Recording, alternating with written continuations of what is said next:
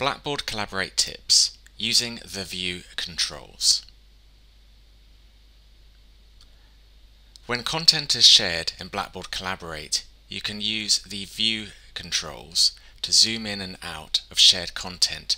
When you do so, only your own view is affected. When we expand the tools, we have zoom in, zoom out, best fit, and actual size, also known as one-to-one. When we zoom in, we can then pan around the content by clicking and dragging with the mouse.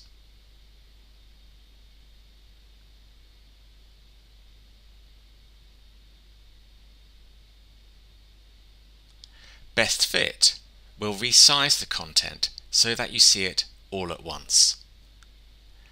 Actual size, or 1:1, makes the content its original size.